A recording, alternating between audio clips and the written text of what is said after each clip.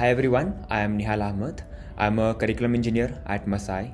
So in this video, we're going to look at what Node.js is, right? Node.js is the N of the MERN stack, M-E-R-N, MERN stack. So before looking in brief what Node.js is, let's discuss what JavaScript is, right?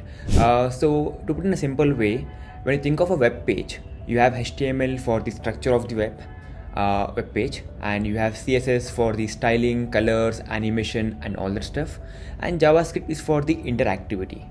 That's what we see in the front end of the web page.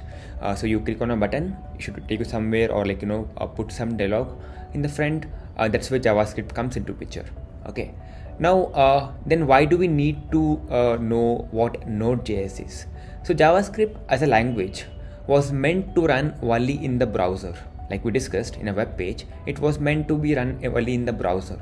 So when someone had to build the backend side of things or the server side of things, they had to learn some other language like Java, Python. Like we have different frameworks: Java, Spring Boot, Python, Django, Go language and all that stuff.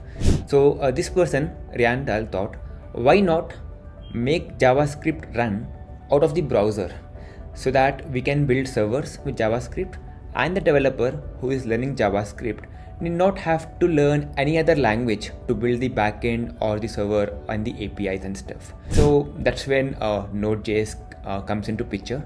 So Node.js was built by Riandal. So what he did was he took the V8 engine that is used in the Chrome to run JavaScript, and basically Node.js is an environment which allows us to run JavaScript outside the browser. So we are able to run JavaScript in our local computer in the VS Code apart from the browser, and that's because we are running it in the Node environment. Okay, so Node helps us with running JavaScript outside the browser, and the advantages of that are, like we discussed, we are able to build APIs, we are able to create a backend server and all that without having to learn any other new language. With just JavaScript, now we can build the front end as well as the backend. So now I hope it's clear what Node.js is. Thank you.